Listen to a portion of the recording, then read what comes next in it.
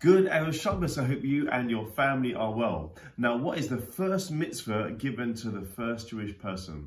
Now, we find the answer to the question in this week's Torah portion of Lech Lecha, and the first mitzvah is Lech Lecha, go for yourself. It's not Anochi Hashem Lakecha, I am the Lord your God, or to keep Shabbat, or to keep kosher. It is to go to the Holy Land. And Tanya and myself have just been blessed to have spent a week in Israel. We got to see our son Reuven Simcha in yeshiva, and it reawakened within us our love and our passion for our holy land, the land of Israel, which belongs to the Jewish people. And at the moment, Israel is going through some difficult times with the elections on uncertainty.